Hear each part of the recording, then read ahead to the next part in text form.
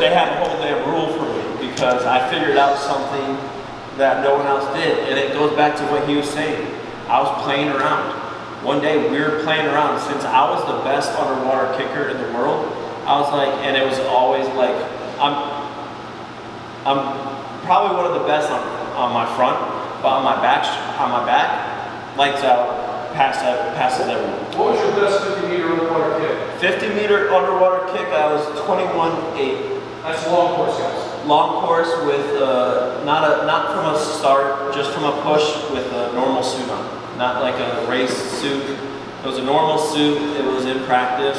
Will, what's your best 50 free time? Short course Alright. Well, so you got me there. But yeah, 21.8. We did it at Olympic trials in 2008, and it was, we were just working on underwaters, and he was like, let's do a time 50 underwater.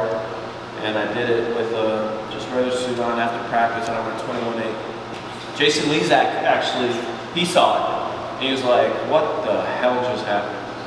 So, but anyways, going back to that rule. So I was fastest on my back.